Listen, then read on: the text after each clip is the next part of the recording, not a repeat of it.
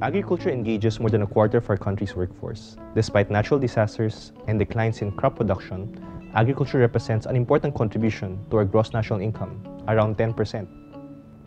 However, there's a huge potential for agriculture to improve our economy and the lives of more Filipinos. Imagine what we can do if we work together to realize the full potential of the Philippine agri-fishery sector. Grow Asia has 3 goals. These are improving agricultural productivity and profitability and its environmental sustainability. These are achievable goals which will have a lasting impact for the Philippines. My initiative will be our initiative. We can combine our efforts and achieve success together.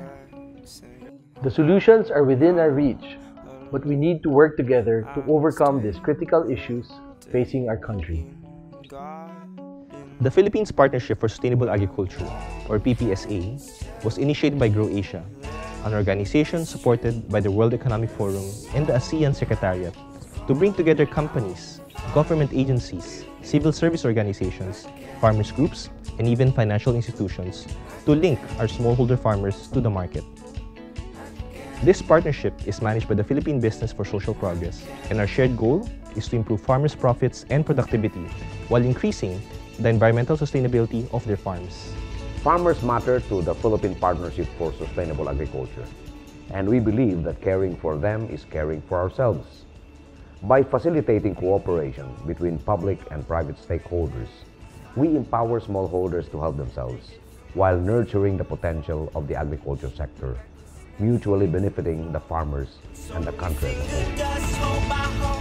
Atong nagtanom mi og corn, pirmiro na mong harvest na ka wan pa mi benepisyo mi gamay.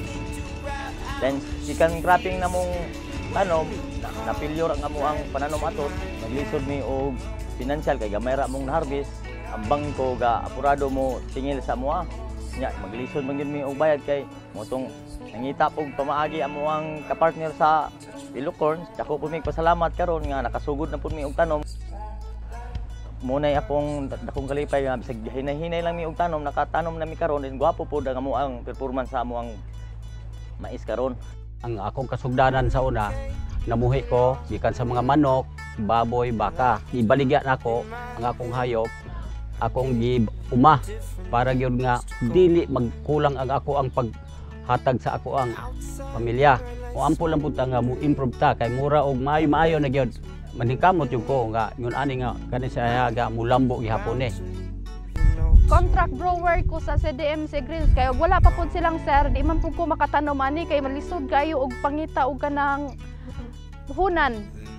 Ang among gipuy-an layo kayo sa kuan kanang lungsod, lisod jud kayo ang dalan. Ang isa ka problema namo ang pagbaligya sa amo ang abot. Ang pag-deliver pud sa mga inputs kay lisod makaihatod ri og lisod ang dalan. Lisod jud kayo sir kay ang kuan ang truck malubong man jud na may panahon nga dili kaangat. Mga daot ang among mais. Agsa ni aging tuig. Dako-dako among abot panuig to siya. Naabot og nilimpyo tay nga may mga 90,000. Dayon nakapalit dayon mig motor. Di una jud namo kay kinahanglanon kaayo namo. Kay murag nindot na ang resulta pud sa among mais diani, nag-extend mi og area sa bagong bagyo, mga 3 ka hektarya. Okay, nahanglan jud mi financing sir. Lisod jud kay mi mao yung pangita. Kinahanglan unta nga nay motabang sa amo ang dalan aron sayon ra namo pag deliver sa among mga abot. Amo ang farm sir, kinahanglan pag unta mo palit pamigsakyanan.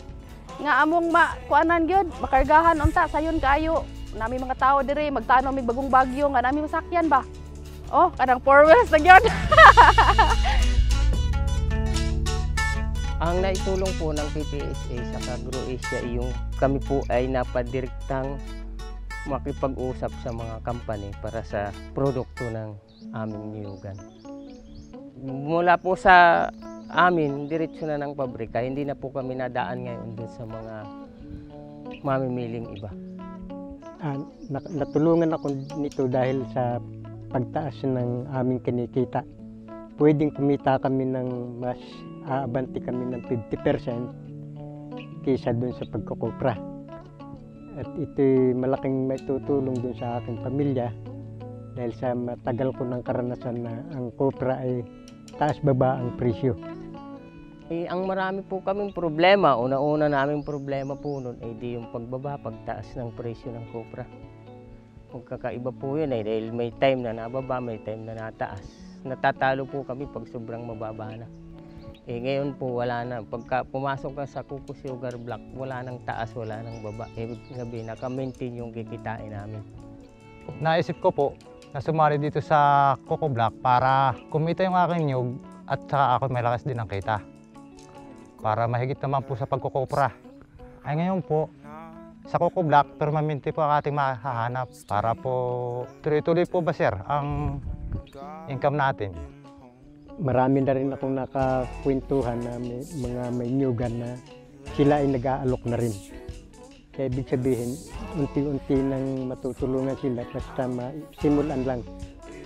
Gusto kong matulungan ang iba pang mga magniniyog dito sa bayan ng Alabat at para sila ay may angat din. Hindi lang ako, hindi rin lang ang pamilya ko, kundi kaming lahat. We can create jobs, support families and communities, and encourage a healthy, vibrant economy for a sustainable future. Imagine what we can do if we can help more farmers. The key success factors of agricultural sector transformation at the national level include setting the right direction, effective leadership, implementing an agreed strategy and investment models, and scaling this transformation through agricultural finance, good practices, investment in infrastructure and institutions, implementing policies and monitoring their effectiveness.